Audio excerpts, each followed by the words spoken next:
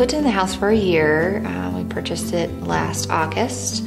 How old the home was part of the reason why we chose to do the window film. We have these huge windows and it lets in a lot of natural light, and we refinished the hardwoods and didn't want to have any fading. We chose the Prestige 50 because of the way that it would protect our floors. You know, it's one of those things that you go into it and think it's going to be worth the investment, but you're not really sure how it's going to turn out.